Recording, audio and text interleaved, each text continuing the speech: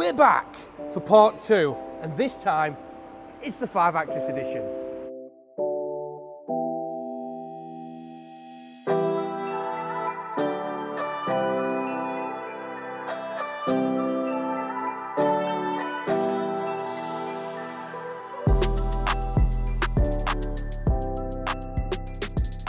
Now, the vise is all set up, but let me tell you a little bit about the machine we'll be using. This is the DVF-5000 5-axis machine from Mills CNC.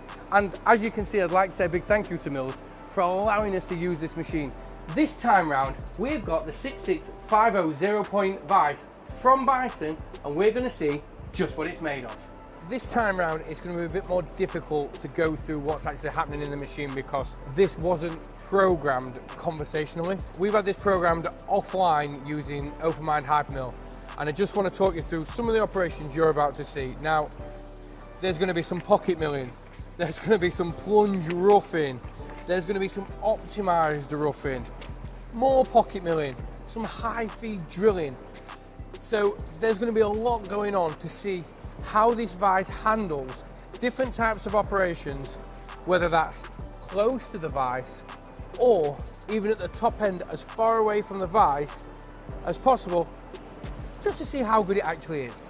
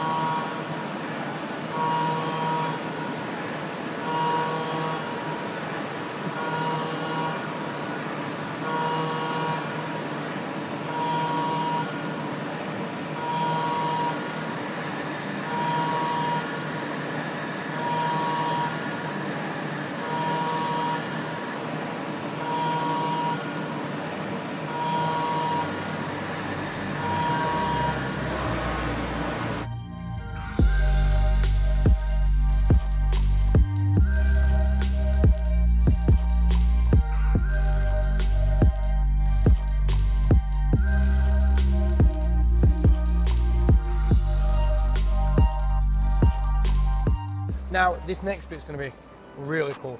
We're going to use high feed drilling at the furthest point away from the vise. Now, this is where it could get a bit tasty because all the forces are going to be trying to push it out the vise. So let's see how it handles it.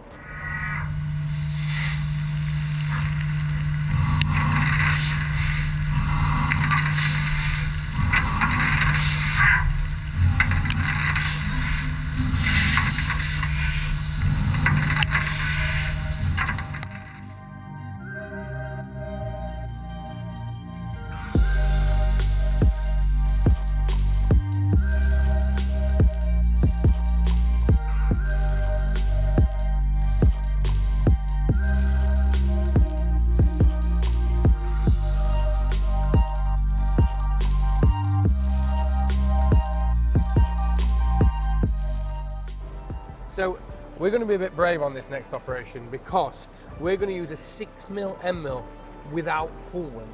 Now, depending on whether the end mill can handle it or not is whether the end mill will build up a bit with aluminium. So let's see how this vise handles that extra pressure.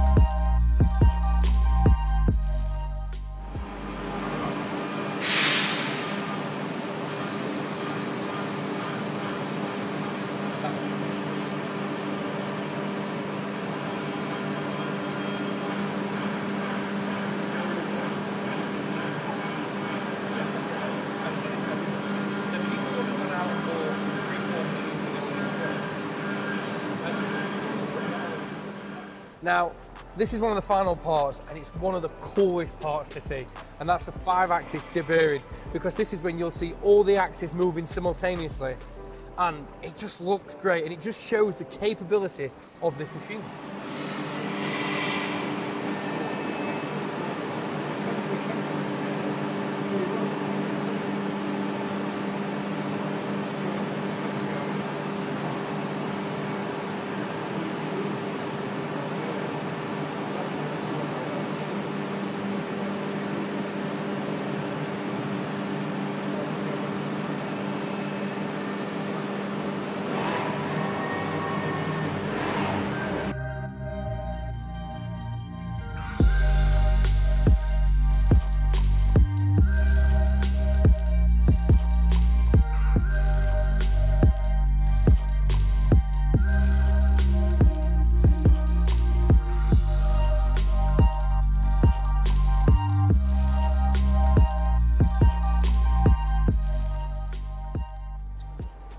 So, I've done another challenge, and you know what? I put this vise through its paces. I've given it quite a lot to deal with. I've made a few of these logo designs today. We've had some adaptive roughing, some 3D roughing, even some high-speed drilling. And you know what? This vise has not put a foot wrong. It's great that it's got the quick point play. It's great that it's got the riser for your 5-axis machines. So, all in all, it's been a great day, and I always love getting back on the machine to do some machining. And it's always great fun because just look again how much swarf I've made.